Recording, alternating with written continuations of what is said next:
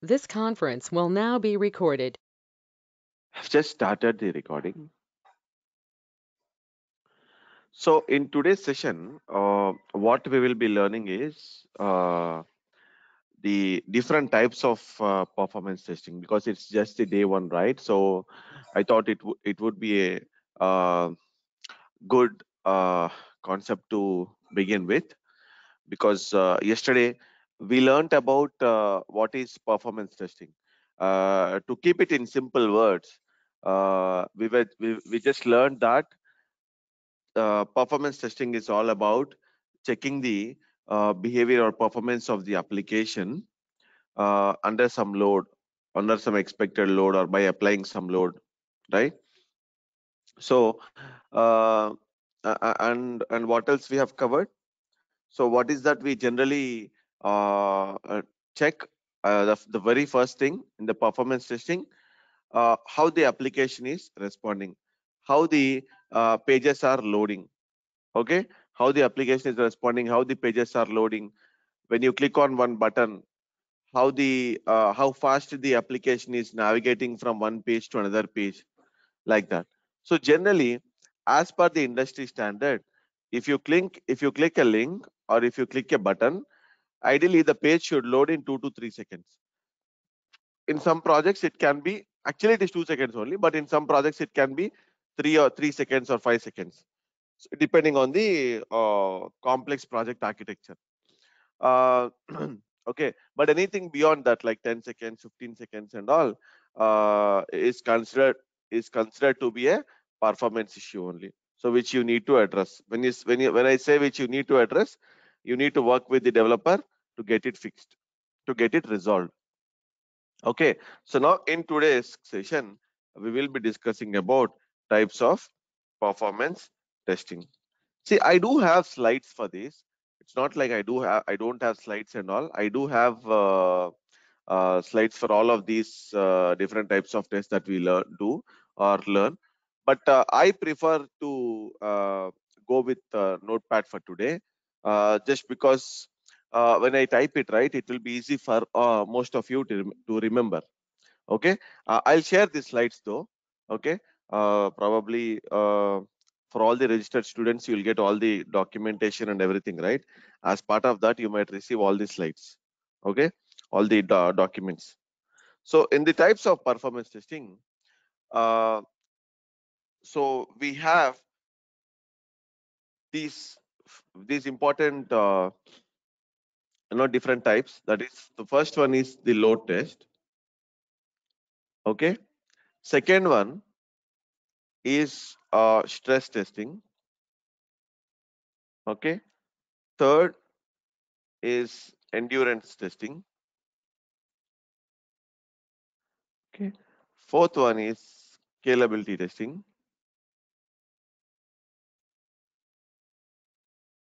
Okay, fifth one is volume testing. Sixth one is failover testing. There is some other thing called smoke test also. Generally, we will discuss about this, as and when required. Not that important as of now. So types of performance testing, we have load test, stress testing, endurance testing, scalability testing, volume testing, and failover testing. So in today's session, we will discuss about the first 5 types of tests.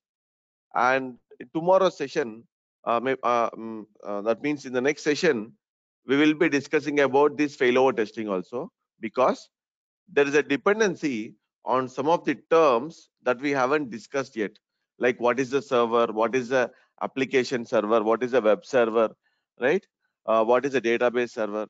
So there is some dependency of some of the terms like that to explain about failover testing. That's the reason we will discuss that tomorrow, and then tomorrow in sense next session.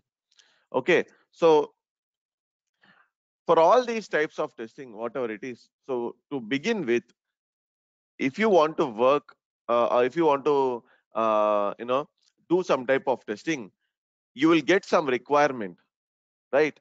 The requirement will be in terms of will be something like this. let's say you are working on a bank application. I'm just telling about the requirements, how you might get. But then once we understand that, we will go ahead and discuss about different types of performance tests. So let's say there is a bank application. In the bank application, what are the critical business scenarios you think? What are the critical business scenarios you think? So one of the critical business scenario is transfer money, right? So generally, performance testers, they pick up the critical business scenarios first and test the performance of those scenarios. So one such critical scenario for any bank application is transfer money, isn't it? So what are the different steps that are involved in transfer money? So what will you do exactly to test transfer money? What is the process that you follow? Okay. So first thing is you launch bank application, isn't it? You launch the bank application. That's the first step you do. Second step is log into the bank application, right? Third step is uh, select a beneficiary. Select a beneficiary. Fourth step, enter amount, okay, to be sent, right? Fifth step will be fifth step will be click transfer. Maybe you have some button uh, called maybe transfer amount. Once you click it, the amount will be transferred. So the sixth step will be log out. So these are the six possible steps for this critical business scenario. So this is the workflow or scenario name. So this we call it as workflow or scenario name. Workflow or scenario name. In this particular workflow or scenario, we have these six possible steps, right? Now the requirement can be something like they will come to us and say, hey, we have a bank application uh, where we have one critical scenario like transfer money. Okay, so can you test this particular scenario? Okay, can you test this particular scenario with 50 users? 50 users, okay, 50 users and 500 iterations. 500 iterations. The requirement can be something like this for you. What do you mean by that? What do you mean by that? That means they are asking us to do a performance test for this particular transfer money scenario with 50 users. With 50 users. Okay. And then how many iterations? 500 iterations. 500 iterations means when you execute all these steps once, that will become one iteration. That will become one iteration. When you execute all these steps twice, that will become two iterations. When you execute all these steps thrice, that will become three iterations. Likewise, if you execute these steps for 500 times, that will become 500 iterations. So why I'm telling you these terms? Very important term. Iteration is a very important term. Not only here, in any other performance tool also, this term iteration is very important. So you have a sequence of steps to be executed for one scenario or workflow. When you execute it once, it will be one iteration. When you execute it twice, it will be two iterations. When you execute it thrice, it will be three iterations. So if you execute all these steps three times, that will be three iterations. So what client is saying that, hey, I want you to test this particular workflow. Okay, do a load test for this with 50 users. That means 50 users together, they have to achieve these 500 iterations. Okay, these 500 iterations. So you now hope you understood what is an iteration. Okay, what is a user? We know. What is a user? We know. It's a virtual user who does the same thing, right? Now we will start understanding the first type of performance testing, that is a load test. Basically, the meaning of the load test is all about checking the checking the speed of the application, checking the speed of the application, okay, by applying, or you can say under expected load. So what do you mean by expected load? See, you know the meaning of checking the speed of the application. Of course, it's a pretty straightforward statement. Checking the speed of the application. Yes, right? So what do you mean by this under expected load? Expected load means whatever the client is giving you the target, right? This is the expected load. This is the expected load. Now let's say if you want to do a load test for this bank application. So for this particular transfer money scenario, the load test you have to do is for 50 users, and those 50 users should run for 500 iterations. Okay, so generally load test will always run for 1 hour. So when you are running a load test, right, you should run for 1 hour. That means you start a load test, okay, and you run for 1 hour, and then you end the load test. Load test will always run for 1 hour.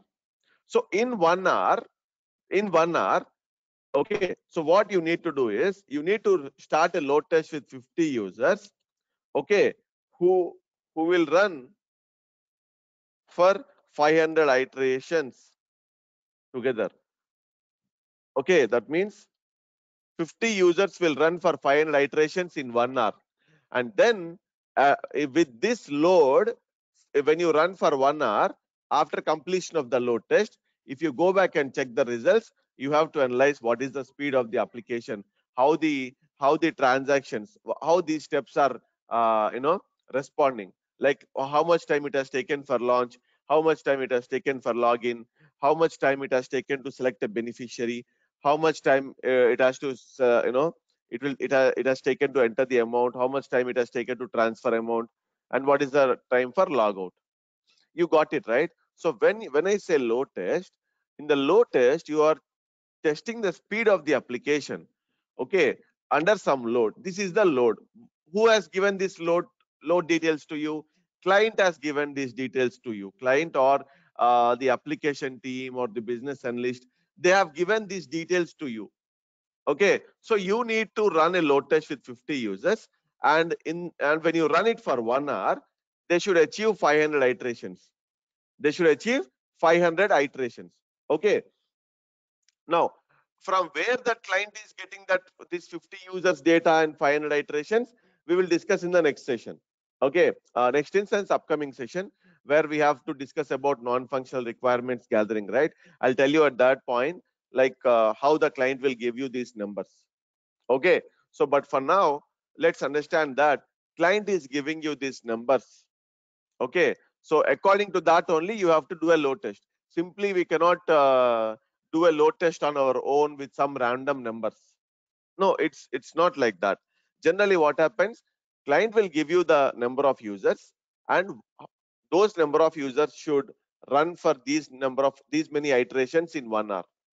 Okay, and then after that, after running the test for 1 hour with 50 users, if you go back and check the performance of these transactions, you should be able to analyze whether the performance, the response times, right? What we were discussing, whether those are within 2 seconds or greater than 3 seconds, or any transaction getting high response times. For example, let's say launch, we got some response like 1.5 second. Login, let's say something like 2.0 second. Select a beneficiary, let's say 1.3 second. Enter the amount to be sent, let's say 0.6 second. Transfer amount, let's say 8.8 second. Log out, let's say 1.5 second. So here, this is the culprit. So click transfer amount. That means when you click on transfer amount, you are getting a response time of 8.8 seconds, which is very high. So that is the culprit. That particular transaction, uh, you know, has some issue, performance issue, which you need to work with developer and get it fixed. Okay, so load test is all about checking the speed of the application under some load. Load means these users. Who will give? The client will give. For how many hours we have to run a load test? For 1 hour only. For 1 hour only. What exactly we will analyze in the load test? We will analyze the response times. We will analyze the response times, like how fast the application is responding. Okay, how fast the application is responding. So this is the basic definition of a load test, in a simple way.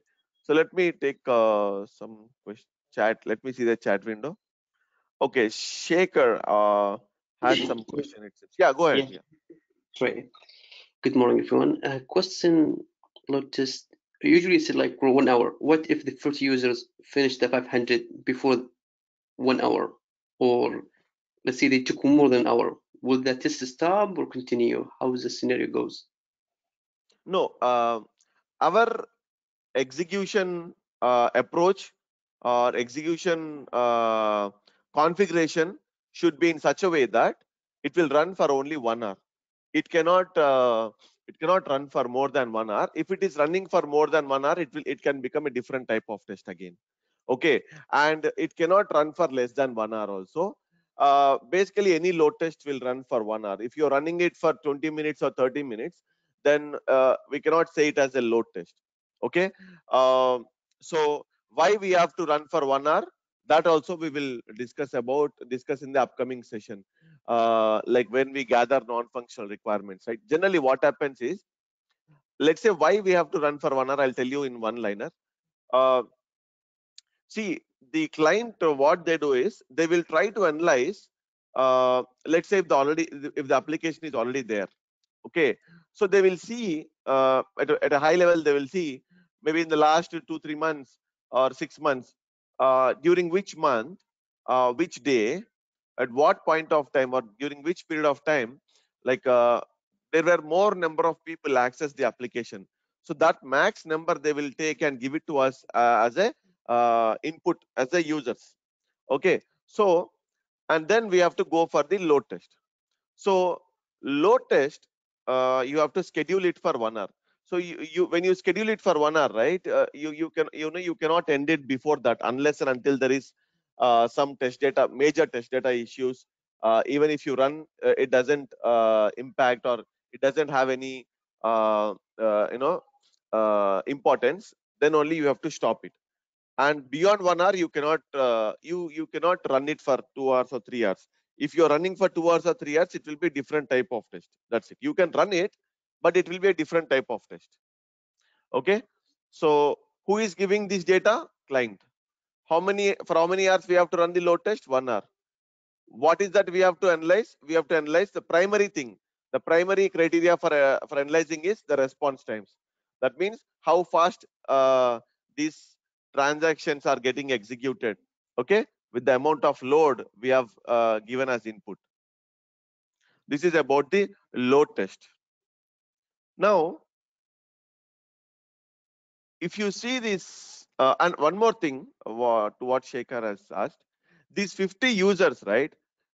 They should evenly pace the execution. For example, like if these 50 users run for first 10 minutes or 20 minutes, and if they stop, that is not called as performance testing. In that 1 hour of duration, they should evenly pace the execution.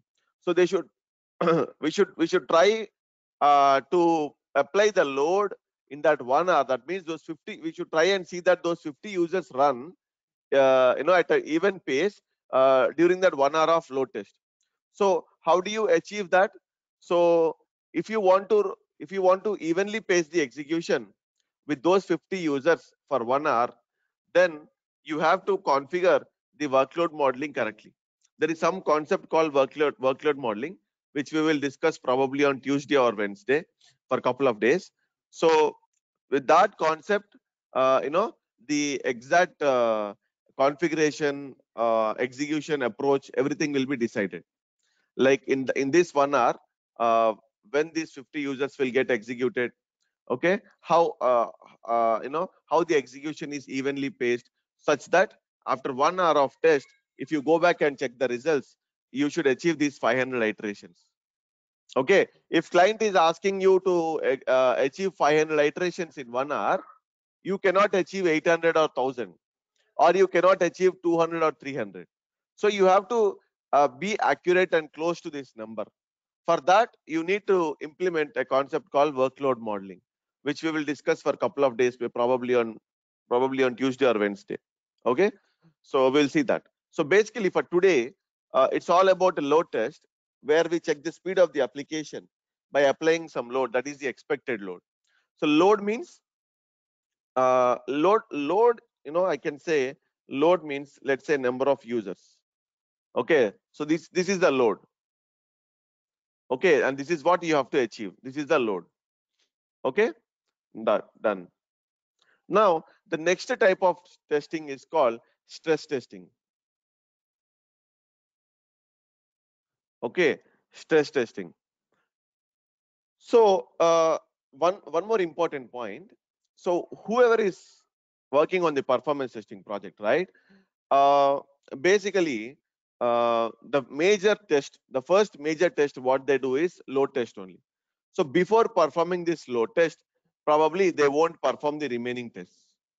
Okay, they won't perform the remaining tests. So this will be your base, the first major test that you have to perform. If this test went well, if this test goes well for you, then only you have to go for the remaining tests. If this test itself is a failure, then you have to get it fixed, okay, with the developer before you start working on different types of tests again. Okay, so let's discuss about stress testing also. So stress testing, generally it means that whatever the amount of load, okay, whatever the amount of load you applied for the load test right here. So beyond that, whatever the amount of load you apply, that will become a stress test. Okay, that means testing the application with more number of users than the load test. Okay, so I can simply say, to keep it in simple words, testing the application with more number of users, okay, with more number of users than load test. For example, in load test, if you run with 50 users, now here you can run with 65, 70 users, like that. That means you are stressing the system. Okay, and what is that you are trying to achieve? You are verifying the behavior of the application when more number of users access the application than the load test. Okay, so I can write that point here. Verifying, okay, the behavior or performance of an application. Okay, performance of an application when more number of users, okay, access the application than the load test. You got it? Verifying the performance of an application when more number of users access the application than the load test. So this stress testing, basically you can complete it in 1 hour also. Okay, if client insists you to run for more than 1 hour, you can run for more than 1 hour, but generally you can complete it in 1 hour also. Okay, so what do you mean by that? You have to test the application with more number of users than the load test. So here in the load test, if you use 50 users, in the stress testing, you can go with 60, 75, like that. Okay, and here also you will look for the response times. Okay, the response time should not exceed 2 seconds. So there is a terminology called SLA. SLA means service level agreement. Okay, this is not something related to stress test, but overall. So SLA, the service level agreement, which means that the response time should not exceed 2 seconds. So this service level agreement will be between the client and the application team. The client will say that, okay, the client will say that, hey, uh, the service level agreement for the response times is 2 seconds. That means whatever the testing we are doing, right, all the response time should be less than 2 seconds. Okay, so that is a service level agreement. Okay, the client can accept sometimes, in some cases, if it is greater than 2 seconds also, but it depends. Okay, so overall, what we are trying to achieve is, we are trying to know whether the application is able to handle more number of users or not. Able to withstand, you can say, you can use the term withstand also, whether the application is able to withstand more number of users than the load test. So when you run a stress test with more number of users, okay, and how the application is performing, okay, so that you have to analyze. Okay, that you have to analyze. So that is about stress testing. So okay, so let me check any questions if we have. No, Eric, it's not like that. Um, it's like if the load test is successful, then only you have to go ahead and run other types of tests, basically, because load test is the first major test we do, and if that itself is failing, there is no point in running the remaining tests. And it doesn't mean that we have to run all types of tests in all the projects. No. Okay, I'll tell you what are the frequently executed tests in all the projects. Okay, and then what are the tests that we execute rarely. Okay, so that was my point. My point was not like if the if the load test is good, it doesn't mean that we need not execute other types of tests. We have to execute other types of tests. But when load test itself is failing, we should not run other types of tests, because the basic major test itself is failing. Not required. It's not like we have to run all the tests, Shaker. But first we have to execute load test. After that, it's up to you, depending on what your project has a project management has agreed for. Like let's say what happens is, when you are working for some application, generally the application team or the client will tell you what type of tests they require, they are expecting us to run. Okay, they will tell us what type of tests they are expecting us to run.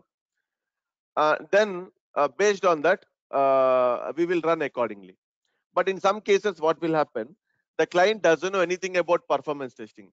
The client will simply say that, hey, I need to do the performance testing for this application. So as a performance tester, you need to suggest the best type of tests that you can do for the application. So what I suggest is, every application should first should run the load test, and then you can go for either stress testing. Okay, that means give more load than the load test, and then definitely run endurance test. Do not forget to run endurance test. Endurance test is very, very important. Okay, because most of the issues we observe in the endurance test. Okay, so it is very important. So these three things are very important: load test, stress test, endurance test. So volume testing, scalability is also sometimes important, but when you're running a stress test, you need not run scalability. When you are running scalability, you need not run stress test. Anyone should be fine. Then failure testing is absolutely uh, done only if the client is asking you to run. Otherwise, not required. Failover test is something which you have to run only if the client is insisting you to do it. Otherwise, not required. Okay. So what are the important ones? Load test, either stress or scalability, and then endurance. These three are important and which are frequently run in all the projects. Not only in your company, my company, or wherever it is.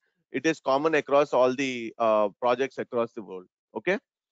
So that is about stress testing also. Now, let's understand the one more important type of test, that is endurance test. This endurance test is also called as soak test, or also called as a duration test. Also called as duration test. See, in some projects they call it as endurance test. In some projects they call it as soak test. In some projects they call it as endurance duration test. Okay, so what is the purpose of this endurance test? It is all about checking the stability of an application. So it is all about checking the stability of the application, stability of an application. So what do you mean by stability? How do you test it? So basically, this test we will run for a minimum of 3 hours, or you can run for 5 hours, or you can run for 8 hours, or you can run for 1 day, you can run for 2 days, you can run for 3 days, you can run for 5 days also.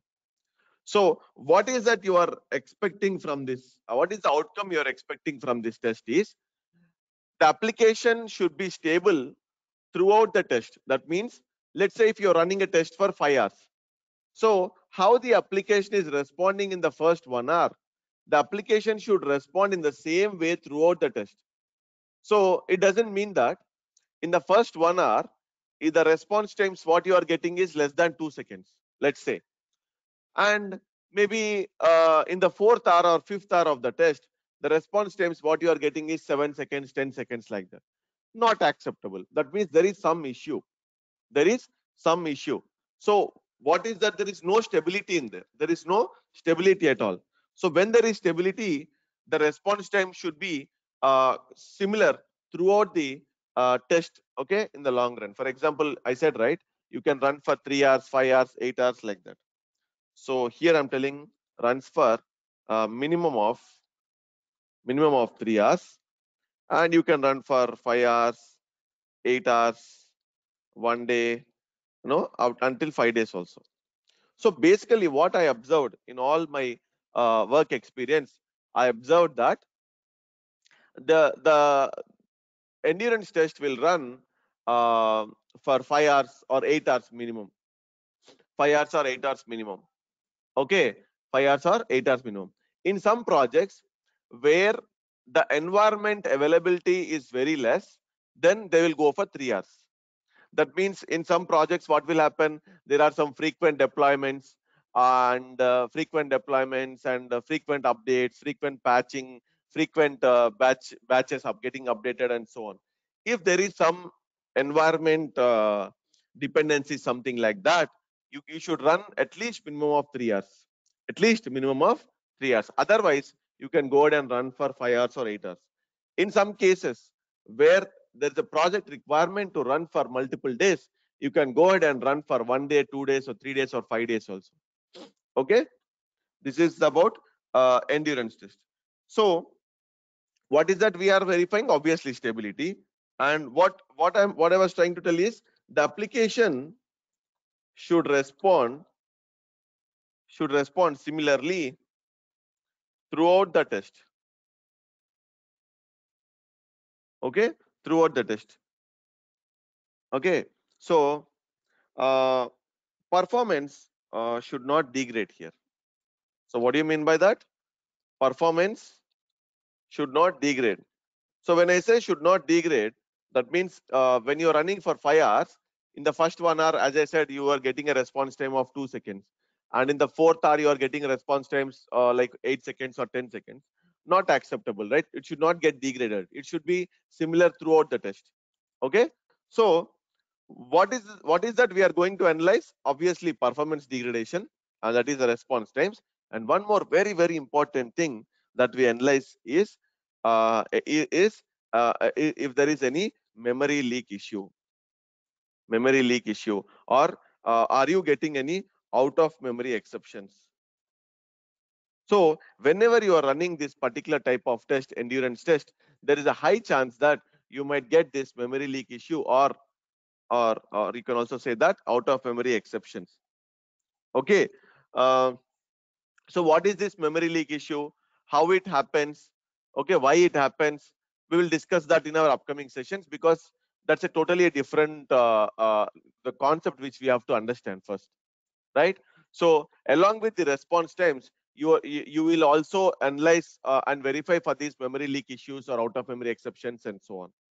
Okay, so that point I will note down, and we will discuss as a separate concept, in our upcoming sessions.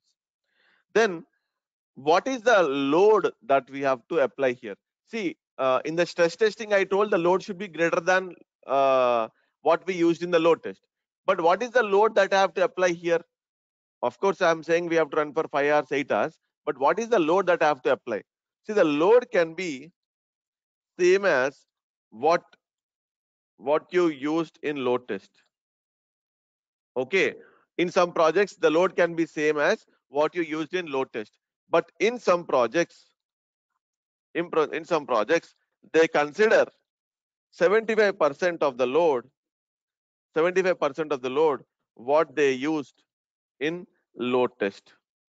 Okay, so that means in some projects, if you're testing with 50 users load test, endurance test will also be 50 users. Okay, endurance test will also be 50 users. But in some projects, if you're going for a load test with 50 users, endurance test will be like only with 37 or 38 users. 37 or 38 users. So that means they will only go with 75% of the load. 75% of the load, that should be sufficient. Okay, it depends on the project.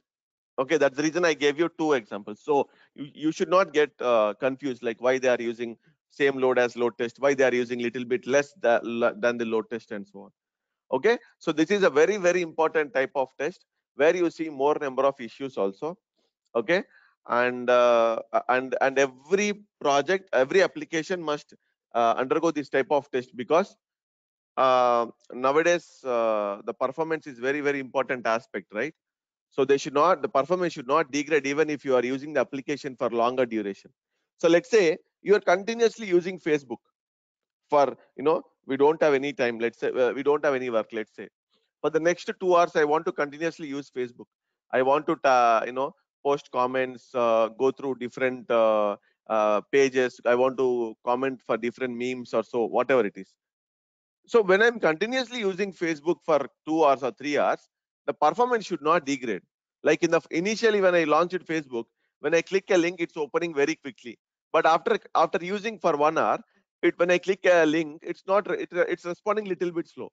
It should not be like that. For that reason only we will do endurance test. Okay, for that reason only we'll do endurance test. Now, hope you don't have any questions on this.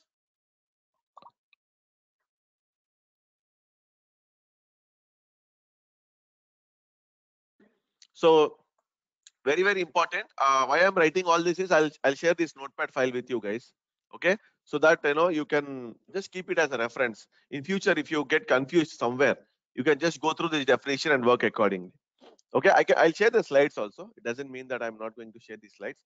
I have slides for each and everything, so I'm going to share these slides as well. So any question? Okay, Eric is asking a question. The SLA is agreed response time for the transaction. The SLA is given by the developer of the app. Yes, first statement is correct. The SLA is the agreed response time for the transaction. Yes, 100%. But the SLA is given by the client, not the developer.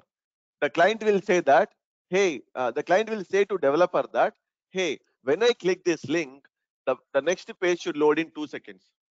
Now the developer should work accordingly and get it done. Okay, so he should take care of that. So who is giving you the SLA requirement? Client will only give you. That means the product owner who is owning the product. So let's say if I'm the owner of the Facebook, I will tell that, hey, whoever the user clicks on comment button or share button, the post should be shared in less than a second. Okay. So Sainath is asking one more question. In case if the SLA is not provided, then what should we need to consider? See, basically the SLA will be provided. So if the SLA is not provided, so once you have to run the test once. Okay, you have to run the test once and give the response times to client. So you should say client, hey, these are the response times what we are getting. So if the client is okay with those response times, he will say continue to execute remaining tests and continue to work accordingly. But if the client says that no, that can be too much, considering their competitors. So let's say, hey, if I own a similar application, something related to something similar like Facebook. Now, even I want my application to be as fast as Facebook, right? So even your client might say that if they don't have any SLA, they will see how their competitors application is responding. So according to that, they will finalize some metrics for us. Okay.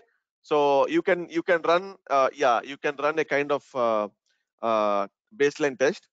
Okay, what you get those numbers, right? You have to share with client, and if client is okay with those numbers, you can continue with the test. Okay, otherwise the client will tell you what exactly he wants. Okay, then this is about endurance test. Then the fourth type of test is scalability test.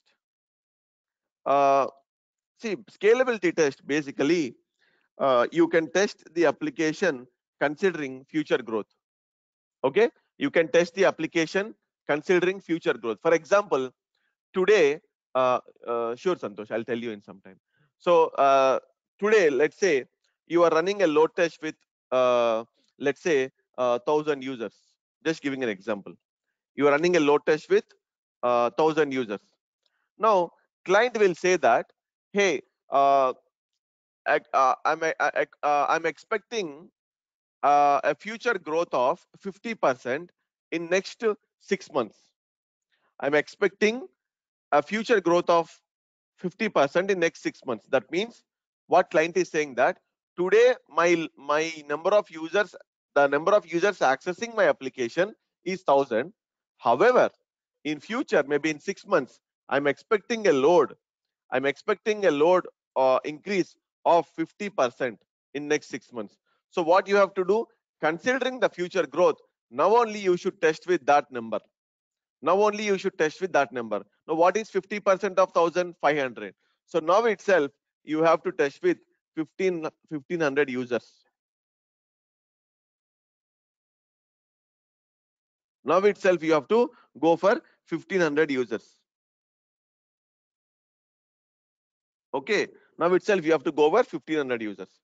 Now, so there might be. I'll tell you one real-time example which happened in the recent pandemic times. So we all are aware of the pandemic, right? It's still there, but what happened in the initial days of the pandemic was I was working on one of the bank application, and client when this happened, we all were working from home, right? You know that. So client one day they called us and said that, hey, due to this pandemic, all the bank customers, they are not directly coming over to the bank and getting their work done.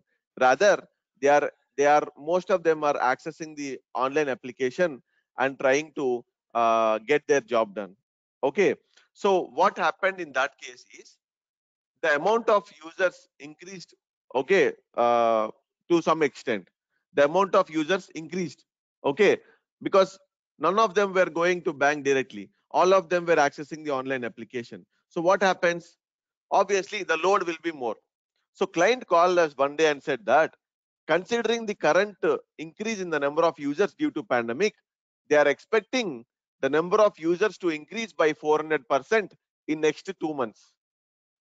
Okay, the number of users they're expecting to increase the number of users by 200% in the next 2 months. So that means if today the number of users are 1,000 in the next 2 months, they are expecting 400% increase. What is 400% increase? That is 4,000 users. That right? So that means in next 2 months, the people accessing the online application will be 4,000 users for sure. That's what they were expecting. So what the client told us, keeping that in mind, please go ahead and test with 400% load and let us know how the application is responding. Because if those many number of users access the application at the same point of time, our bank application should not crash.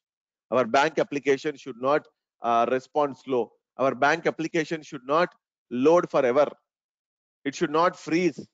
That's what they told us. So what we did at that point of time is initially quickly we ran a normal 100% load test. Normal 100% load test, that means with normal load, that is 1,000 users. When this is successful, you should not directly, because client is saying the number of users might increase to 400%. That doesn't mean that you should directly test 400%. No, that doesn't mean that you have to test it 400 users directly. No, you should go slowly, like you should increase slowly. So 1,000 users you tested, right? Next you should go with double, that is 200% load test. Then you have to test for 2,000 users here. Okay, then if this is also successful, then go for 300% load test. Okay, then that is 3,000 users. Then if this is also successful, then go for 400% load test. That is 4,000 users. Okay, 4,000 users. Now, why we have to follow this approach? Because if you directly test 4,000 users, and if it fails, if your application crashes, can you tell whether these two are okay for you? Can you tell confidently that these two were okay?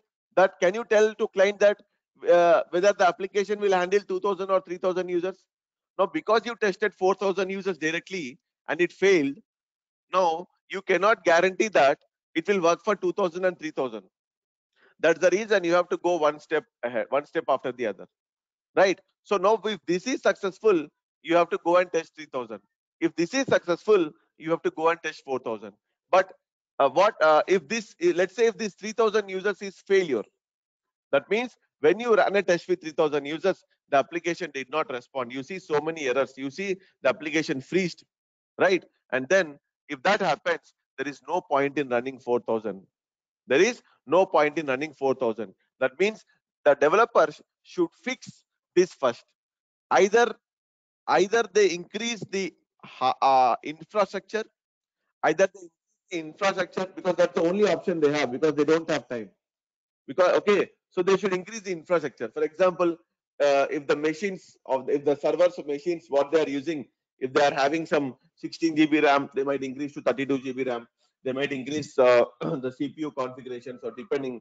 Okay, so whatever they do in terms of whatever they can do in terms of infrastructure, they will do it on priority, because they cannot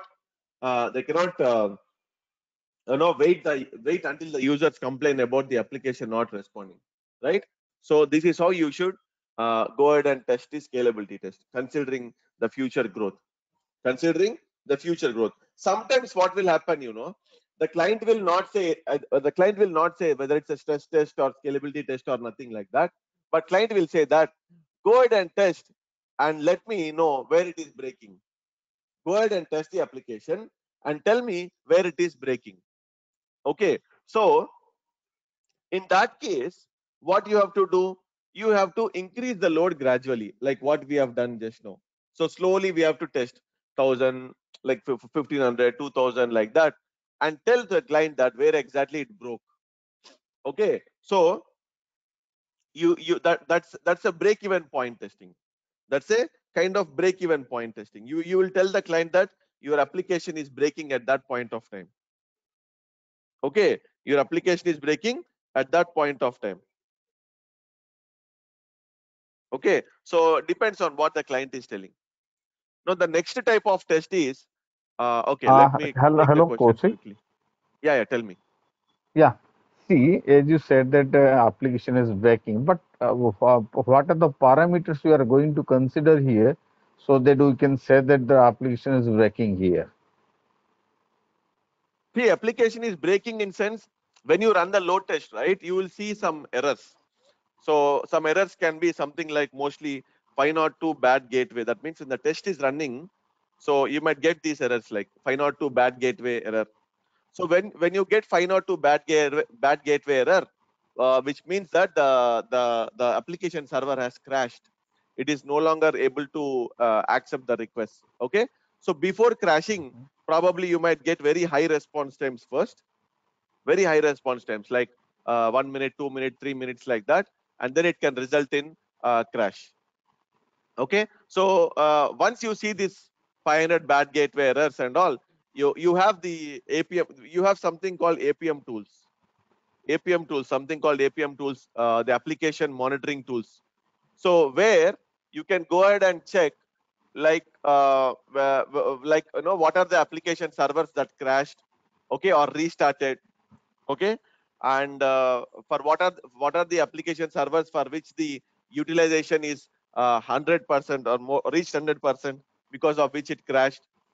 Okay, so Mhm. those things we will take it into count. And we have this one session, right? For APM tool, AppDynamics, we have sessions. So there I'll clearly explain what to see, and what is that we need to capture, and what happens when the application is crashing. What is that you can see on the APM screen, AppDynamics screen, and how can you find out that the application is crashing even before it crashes. Mm-hmm. Okay, so And you'll get yeah. to see this error for sure. Yeah, Kaushik, and maximum questions we are just facing that. Suppose your customer has no idea about that application, what are the different tests you are going to do. In that case, what will be our approach or how we are going to know about that? What are the tests we are going to perform for that application? How we are going to educate to the customer in that case? Yeah, so it depends. It depends on the application, and so as a performance tester, we need to at least run these tests. I told you, right? So if someone is not able to, if the client doesn't have any idea about performance testing, he will ask us to take a call and run the different types of tests. So you should go with load test. You can go with stress test or scalability test, because both in either case, both the way we are increasing the load, and then we have to definitely run endurance test. Okay, and then if time permits, okay, if time permits, you can go for failover testing also. Okay, so these are more than enough. These are more than enough for the any application. Okay, because we are covering all types of tests here. So load, stress, that means greater than load amount, greater than the more number of users greater than the load test. Then when we are testing the stability. Okay, so I'll tell you, see, we have three parameters like speed, stability, and scalability. So performance testing basically is measured in terms of speed, stability, and scalability. So load test, we are measuring, we are relating the term speed to the load test. Endurance test, we are relating the term stability. We have scalability testing, we can relate the term scalability. Okay, so these should be sufficient. These three should be sufficient, because end of the day, performance testing is always measured in terms of these three terms only: speed, stability, and scalability. But nowadays, according to the changing trend, we have to do this type of testing also, this failover testing. Okay, so very important nowadays. Earlier they I mean, maybe very rarely, but nowadays they're asking us to do this type of test. But this is not something which we can do on our own alone. We have to work with developer, and then we have to test it. It's not like we alone can do it. There is some dependency on the developers. Okay, so that's how we have to.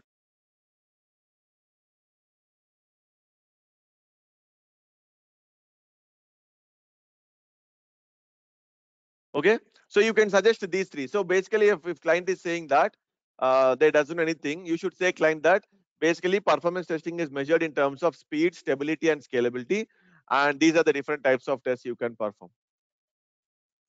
Mhm. Okay, Kaushik, let me take I'll some other give question. one. Okay. Yeah, checking. Uh, the smoke and uh, sanity checks I told you. yeah, smoke I already written here, but I didn't explain because I wanted to explain at the end.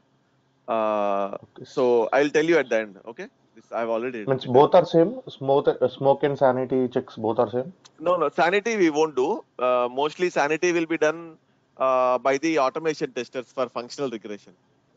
Okay, so kind Okay. of same only, but I'll tell you the difference in some time. Okay, so when I Okay. explain smoke, And right, that should be fine, because we do smoke test as a from performance team perspective, we do smoke test. okay. And the And script Kaushik, shakedown means what? Sorry, Script shakedown. Script shakedown. shakedown test. Yeah, so no problem. Let me add that also. Okay. Okay, we will discuss these two after this failover test. Okay, no, sorry, after this Okay. volume testing. yeah, Kaushik, another thing is that in the third one, as you written that endurance testing, okay? Mhm. Kaushik, can you hear me? Yeah, tell me. I just scrolled it to endurance. Yeah. Yeah, yeah. In that case, what will be the test approach for the endurance test?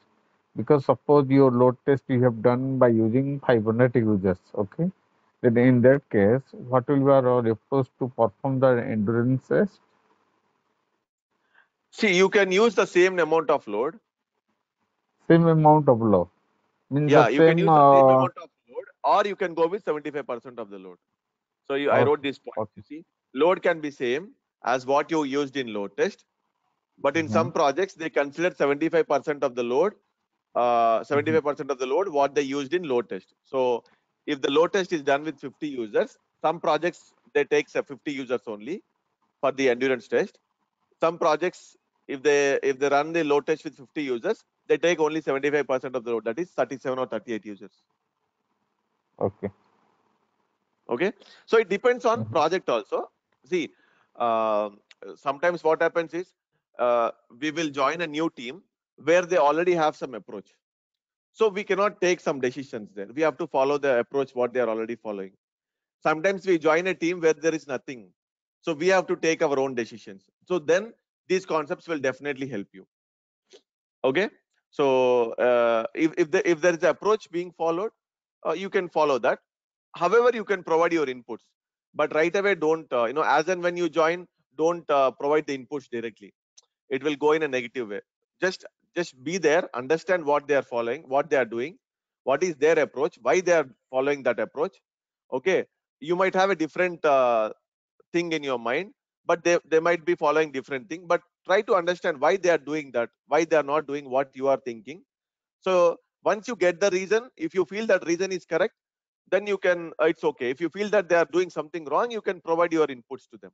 Okay, that's how. But again, it all depends on project, whether it's a new project, whether it's an existing project, whether you are joining as a lateral resource into that project, or you are the only one in the project. If you're only one in the project, you are the only one to take decisions, right? You are the only one to take decisions, and no one can stop you.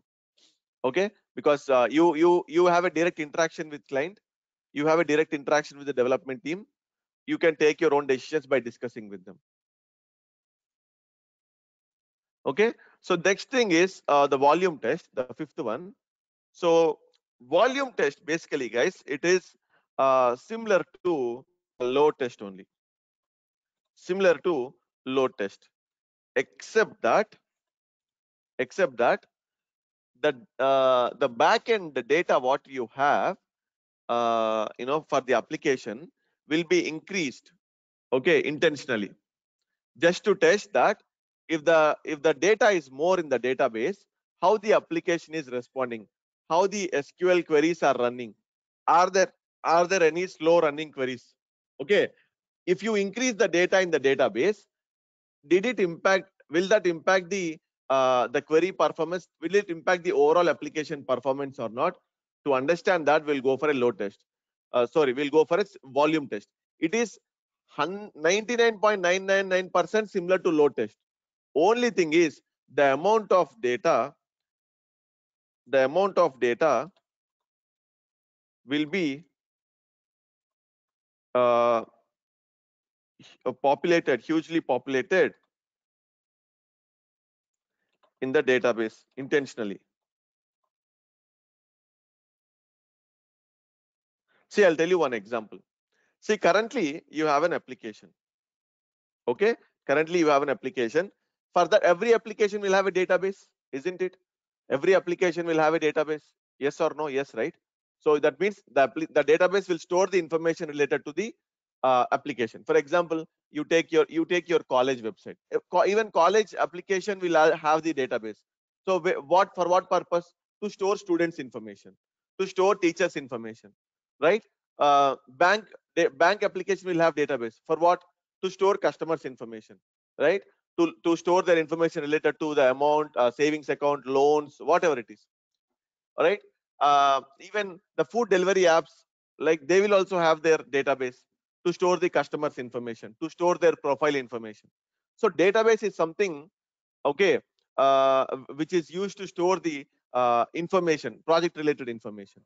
So every application will have database. Now, let's say for the load test, when you run the load test, the database, okay, let's say when you run a load test, okay, the database contained 1 lakh records. 1 lakh records. The database contained 1 lakh records.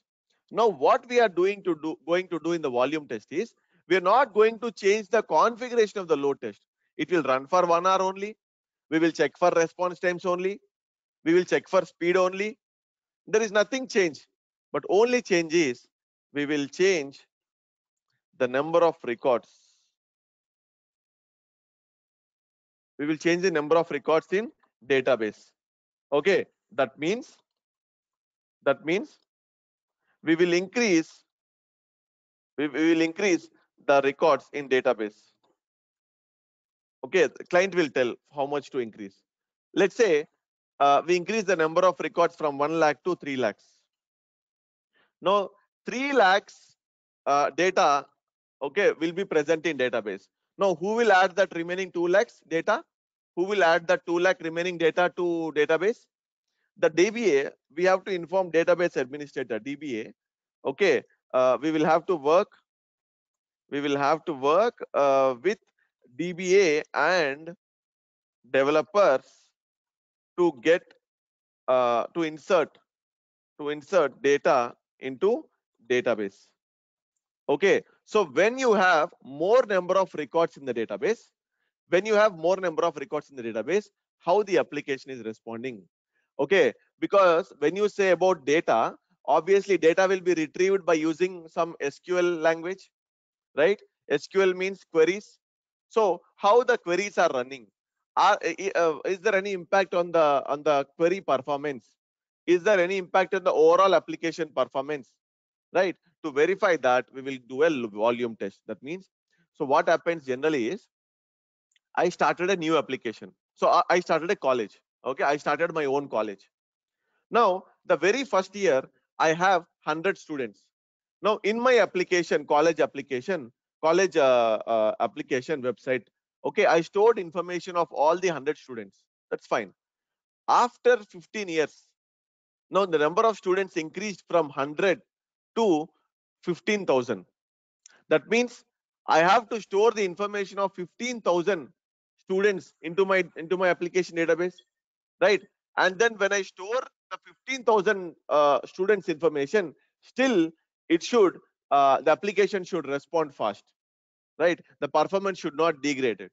That means there is no change in the front end and all those things. Only change is the amount of data that you have in the backend database. Okay, and we are not going to do any changes to the database. We will not have any access. We will have to work with the DBA, database administrator, and developers to insert that amount of data into database. And this test is not done for every project. This test will be done only if there is some requirement from the client or the developers. Otherwise, we will not run this test at all. Otherwise, we are not going to run this test at all.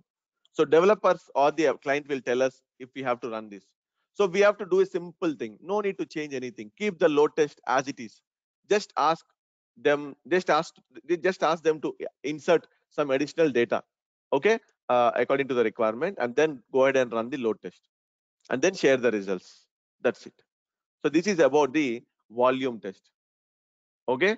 So I hope you understood volume test. It's very clear. There is no change. It's all similar to the load test only. Only thing is backend data will be huge. That's it. Now we have completed these 5 types of testing: load, stress, endurance, scalability, volume. This failover testing we will have to discuss in the next session, because we have some dependency in understanding some terms like app server, web server, and so on. Okay, so first we will learn the terms application server. What is a server? What is a protocol? Okay, what is the server architecture? And then we will discuss about this failover testing and how we have to test it. We have to work with development teams. We cannot do it on our own. Okay, because we have to bring down some of the servers and we have to bring it up as and when required, like that. So that is one thing. Then coming to the smoke test. See, basically smoke test we will run. When we will run a smoke test means, see, you developed all these scripts. Okay, scripts in sense, like yesterday we have discussed, right?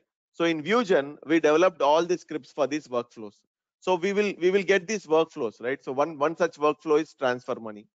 So for all these workflows, we will record or generate or create script in Vusion. So when you have your scripts ready, when you have these target volumes given to you, okay, so what you will do is, before actually running the load test, we will run a smoke test for 5 to 10 minutes or 15 minutes max. Maybe run for 10 to 15 minutes. With how many number of users? Just 2 or 3 users. Don't run for 50 users or 100 users or 1000 users like that. Not required. Just run for 2 or 3 users. Run for 10 to 15 minutes. Why? Because we just want to see, before running the actual load test with some huge numbers, we want to run the smoke test to ensure that the scripts are working fine in the controller as well with some limited number of users. Okay, we are making sure that the scripts are absolutely working fine. For that purpose, we will run a smoke test. Okay, simply you develop scripts and you directly initiate a load test, and if you see some issues in the scripting during the load test, that is not the right approach, right? That is not the right approach. So you have to make sure that all your scripts are working fine even after uploading to controller. Okay, and running a smoke test from there. Smoke test will ensure that whatever the scripts or workflows you have, those are working fine. Okay, before you actually run the load test. If the smoke test itself is failing, it can fail for 2 reasons. One is the application issue. The application itself has some issue. Second thing is your script issue. If the smoke test fails because of script issue, you have to fix it immediately. Okay, if the smoke test fails for application related issue, then you cannot run the load test also. You should send out an email to the application team. That means that to the developers that, hey, we just ran a smoke test and observed that the application is failing at this point, at this particular place. Please look into it. If the smoke test is failing because of your script issue, you need to log into that Vusion and open the script which is failing. You have to fix that where it is failing. Okay, make some changes according to the reason for what it is failing. That is about smoke test. What is the shakedown test? Okay, what is the shakedown test? So let's say smoke test is successful. Okay, let's say smoke test is successful. What is that you have to run? Load test. Okay, let's say you initiated a load test. Now, when you initiated a load test, obviously load test will be run with more number of users. Let's say 50 or 100 or 500 like that, right? When you run a load test with such big number of users, more number of users, there's a chance that it can have some issues related to test data, related to some minor scripting issues which we didn't expect, which were not found in the smoke test. Okay, or due to some environment availability, due to some environment non-availability or environment issues, we had some issues during our load test. The load test had some issues. Okay, these sort of issues. Okay, then because of these, the load test was not successful. Then you can actually count it as a shakedown test. The shakedown test will ensure that your test doesn't have any major issues, even if you're running major or minor issues, even if you're running with more number of users. Like the issues can be related to test data, the minor exceptions from your scripting side, environment issues, and all those things, right? So directly, we don't call it as a shakedown test. We don't run as a shakedown test as such in most of the projects. We will run the load test directly, but if something happens there, we will tell client that we are considering that as a shakedown test, because that's the first test what we are running, because we are running it for the first time. Okay, so that is called as a shakedown test. We don't directly tell client that, hey, today we are running shakedown test. Generally that doesn't happen. We will tell client that we are running a load test. If that is failing because of any of these small things, okay, and you tell client that we are considering this as a shakedown test because of some environment issues or some test data issues or so on, and because it's a first test itself, because that's also a first test. Okay, it's up to you. So, see, some projects have very strict timelines. They don't have time at all. So there you cannot run a separate shakedown test, separate load test, separate like that. You don't have time. You need to complete everything in 3-4 days like that. Then in that case, you have to directly go for load test and take it from there accordingly. In some projects, you have good amount of time. There you can do your own things like smoke test, shakedown test, load test, whatever you want, you can run. It all depends on the project to project. Waterfall model projects, you will have little bit more time. Agile projects, you might have little bit less time. Okay. Any questions? We didn't discuss only failover testing. We will discuss tomorrow. Tomorrow is the Smoke second test session. means like Can you See, explain one smoke more test time, means, like shakedown test? see, smoke test means yesterday we developed this script, not this script. One second. Yesterday we developed some script, right? Some demo script we recorded, right? So this is the script we recorded yesterday, isn't it? So this script, it's ready. So if I run this, it's working fine. So if I run this, yesterday I showed you how to run, right? So if I run this from here, from this ViewGen, it's working fine. See, it's passing. Okay, let's say it's passing. Now, but the actual load test you will not run from here. The actual load test you will run from controller or performance center component, right? So this script what you developed here, you should upload it there into the controller or performance center. Now, yes. how it is working there? How it is working there to check, we will run a smoke test. Okay, whether the script is working fine from controller without any scripting issues, tool related issues, application issues. Okay, whether it is working fine or not, we will run a smoke test with 2 to 3 users for 5 to 10 minutes max. That should be sufficient. Okay, Yeah, so I Kaushik, told you, yeah, right, in yesterday's architecture we have the component where we will create scenarios and trigger the execution. So there we will run the smoke test there. Kaushik, Arun here. Can you hear me? Yes, yes. Kaushik, as I said that you are just recording that particular script, and just help me or give me some idea whenever you are going to reply that particular script, how it reply through its a browser or how that HTTP protocol is working on that. Okay, so we have a in the upcoming sessions, right? So we haven't started the practicals yet, actually. Okay, so when we work on the tool yesterday, why did we record is according to the agenda. So we had some plan for the yesterday's demo. So for that reason, we recorded this small script and we executed it just to show how the report is coming, like how these response times are coming up here. Okay, all those things. But for your question, Yeah.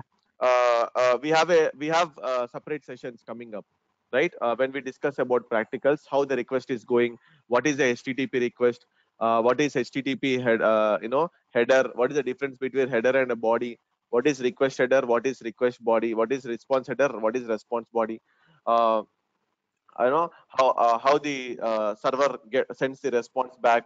Okay, what is throughput? So all these concepts we are going to cover in our upcoming sessions. Yeah. Kaushik, only thing is that whenever I'm just replying, the is it running through reply through browser? Sorry, can you ask the question again? Yeah, yeah. When you are just going to reply that script, is it running through browser or how it is? That is small input I need from you. It depends again. It depends again. It depends on the protocol. So it depends on the protocol. For example, if No, you are for using a HTTP. For HTTP, yes. no, it HTTP kind of. Okay, kind of, not exactly, but a kind of. So I have to explain you the diagram. That's the reason. So there is a diagram which is depicting like how the request goes, and there are two to three cases there. So I have to draw, explain the diagram to you. So that is covered in the maybe Thursday or Friday, probably. That's the reason. So it will take some time to explain that. Okay. So we will cover that. Don't worry. We just started, right? This is the very day one. So I just don't want to confuse others also with the more terms and terminologies included here. Yeah. This is Santosh. So, smoke testing means like running with a small amount of time with a minimal number of users. So that is smoke test, right? Running with less amount of users, like 2 to 3 users, okay, and just to Okay. check whether your scripts are working fine in controller or performance A- center, And you will run a duration, smoke what test. we need to keep? You Duration, can run for 10-15 time. minutes max. Okay, okay. Yeah, you can run for 10-15 minutes, or you can run for 5 to 10 iterations. Or if you don't want to mention any time, you can run for 5 to 10 iterations. For example, the same steps will run for 10 times continuously, like that. That So you we can need schedule. to set in Yeah, you controller. can set it in controller. Yes, yes. Okay, okay. And actually, in my project, I need this web service protocol also. So how can I get that one? Yeah, for web service, we have 3 to 4 hours of recorded session. Okay. You can go, that those recorded sessions will be given to you. Those are recorded by Kumar sir itself directly. It contains like Mm, soap and rest both. So you can just go through that. It's a simple thing, and in fact, it is easy than UI. So web service is mm, 10 times easier than UI scripting. So you can okay. just go through those sessions, and if you have any questions, you can reach out to me. Okay. And those recorded sessions will be provided along with this, or there is any separate payment for that? No, no, along with this only. Okay. Along with this Okay. only. So if it is very urgent, like for example, you have to do it in next 10 days or 15 days, very urgent, let me know. I will ask them to share those videos right away. Otherwise, generally what they do is they will share at the end of the course, like all the documentation and all. So whatever the pending documentation and recorded sessions and all those things, sample resumes Okay. and all those things, they will share at the Actually, end. it is very urgent. Because No problem. yesterday client given the postman collection and asked me to record the script. But there are scripts, but they are all of SOAP request. But with this postman collection, I need to write the web custom request and do that one. So I was in some tense. Uh, no problem. You can use those recorded sessions. So I will once you register, right? Hmm. I will inform the team to share those sessions with you right away. Okay, okay. I will do it today. Okay, Okay, sure. thank you.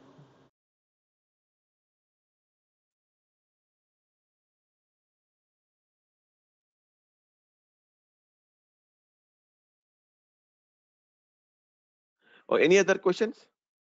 So in the next Yeah, Kaushik. session, yeah, tell me. Shik, actually, a small doubt. See, as a testing company, we are running this firm, and after finalizing the like total period of time of the training, are we providing with any certs? No, but certificate in sense, you will be getting the certificate from Isha Training Solutions, the course completion certificate. Okay, no, because there are places where if we are upgrading or we are adding in our portfolio, so those certificates are mandatory in few of our companies. Yes, So yes. that is the So reason you will I'm just get the, asking you. yeah, you will get the certificate from Isha Training Solutions, the course completion certificate. Oh, that's great. Thank you.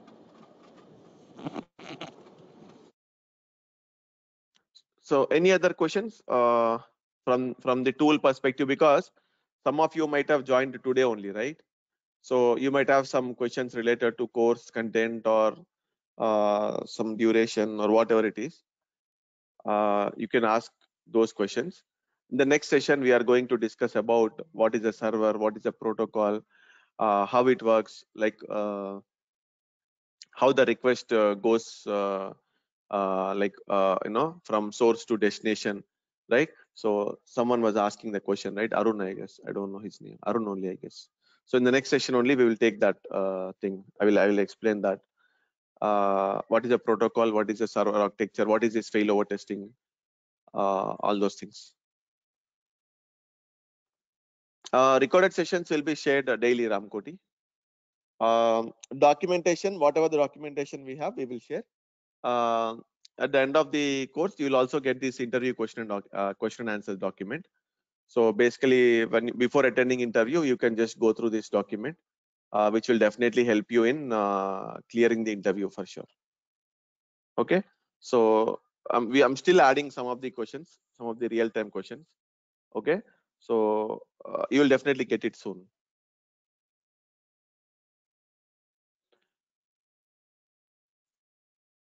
Any other questions?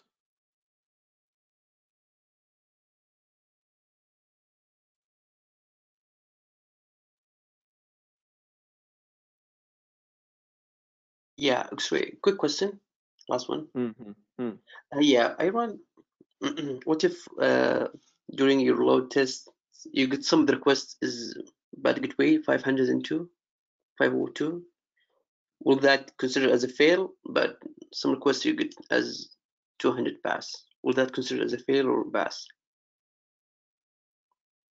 See, there are two things actually.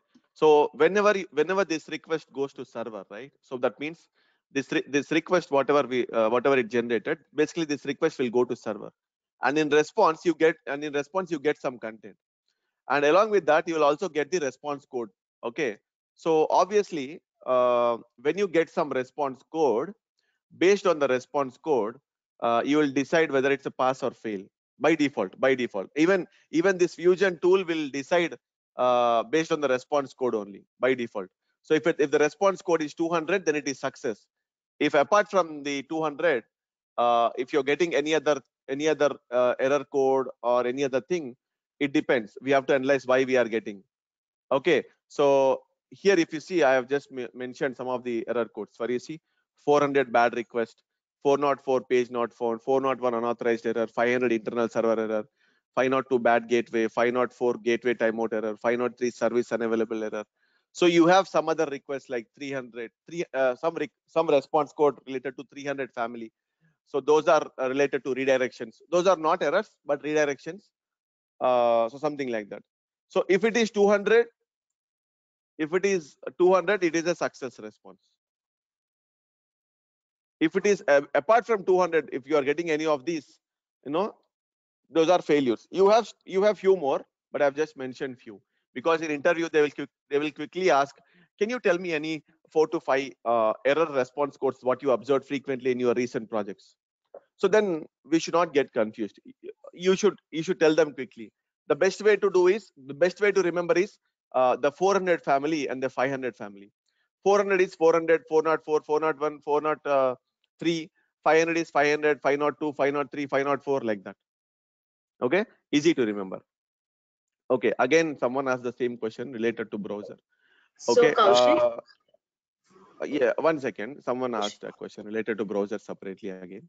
So let me tell you one thing. The same question what Arun was also asking. So in the runtime settings, if you see, I'll tell you whether it is launching through browser or not.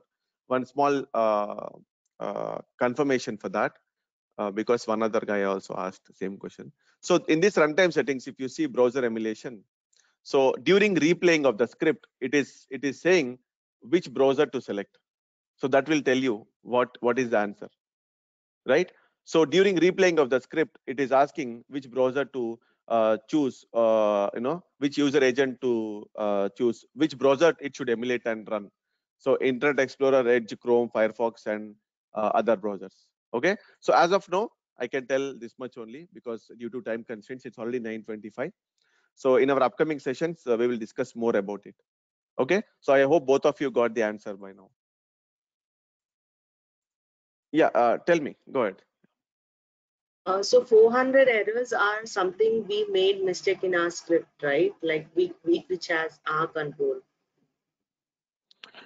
Yes. So 400 bad requests, if you get it right.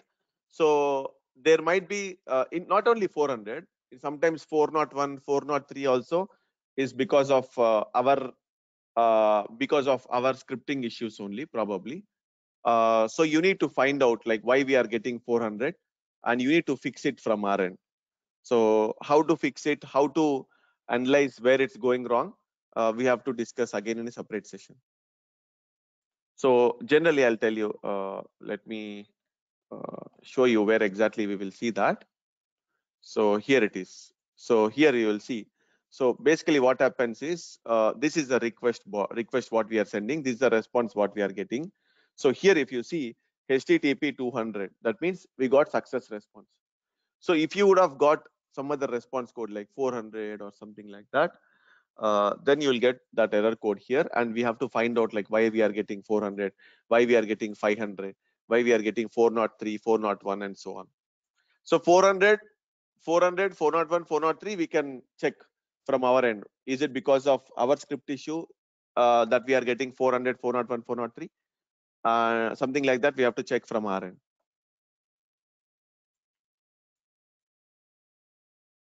Okay, any other questions?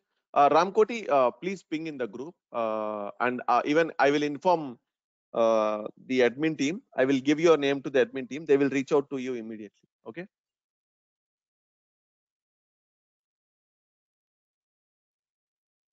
Okay. So hopefully I answered all the questions.